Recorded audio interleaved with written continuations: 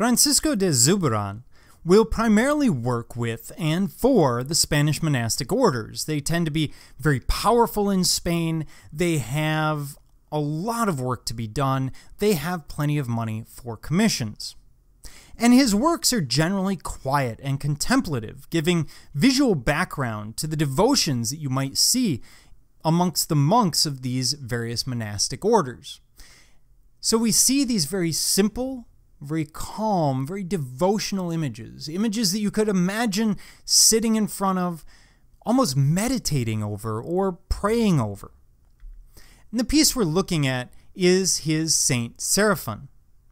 Now, the martyr is tied to a tree, then tortured and decapitated for preaching to the Muslims during the Third Crusade around 1196. The Order of Mercy, the patrons of the work, dedicated themselves to self-sacrifice in the name of Jesus. And that's exactly what we see here with St. Serapion. The bright light shining on the saint is calling attention to his tragic death and meant to increase the drama of the work, that use of tenebrism that we've gotten from Caravaggio and has traveled across Europe, that ambiguous dark background, the drama and theatrics that we've come to expect from the Baroque. The small note on the side identifies the saint because when you look at the piece, well, it's not obvious who it is. It's a man with a lump on his head. That's about all we can tell. Once again, the figure is plebeian, relatable. He could be the monk beside you. And this idea again helps the viewer relate to the work.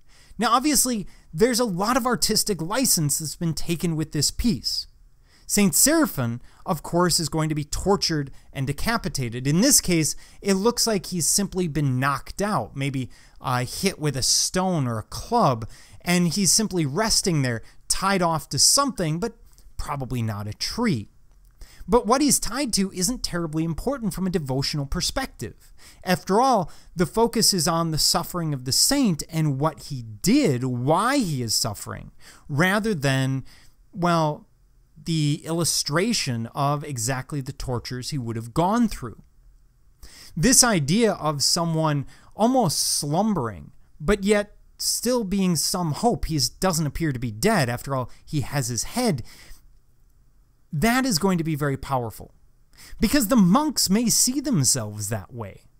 They may see themselves as wounded at some time in the past, maybe not physically, but spiritually, when people doubted their devotion or maybe doubted their abilities as a monk. But at the same time, there's always that hope that they can turn things around, or that fortune may look down upon them, or that they may be meant for something greater.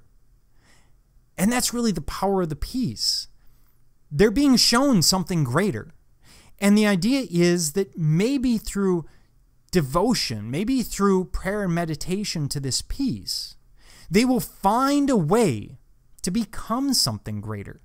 Just like today we read books about great people and aspire to be like them. Maybe we follow them on Twitter. Maybe we follow their Instagram.